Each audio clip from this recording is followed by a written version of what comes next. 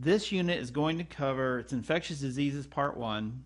It's going to cover eyes, skin,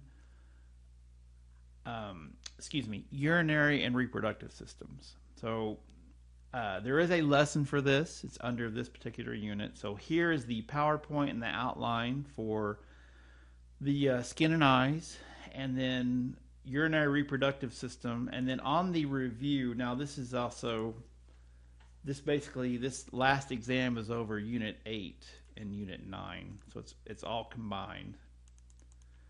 But for each disease, you need to know the causative agent, the modes of transmission. Is it direct contact? Is it fomites? Is it sexual contact?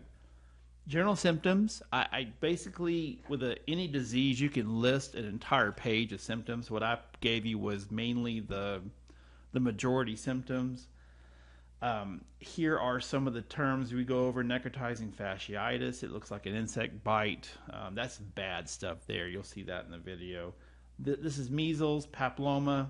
The human papilloma virus causes warts, and go over all the characteristics. So basically this unit is over this, the genital urinary diseases, and these terms. Now there's all the terms we go through, all the conditions and diseases we go through, and then we do talk a little bit about viruses as well. So alright, okay, so, and that's actually in the next section, but that's what we're covering.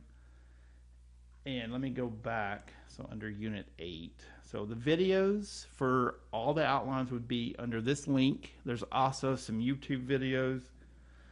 The World's Biggest Zit. You should check those out. And then down here is the assignment. And this is Lesson 8. Now, this is actually over all of the it's respiratory, skin and eyes. Yeah, all of that. Okay? So that's what you're doing for Unit 8. And then, like I said, Unit 9, which is the other section, they're all combined on the one last. This will be the last exam, exam number 5.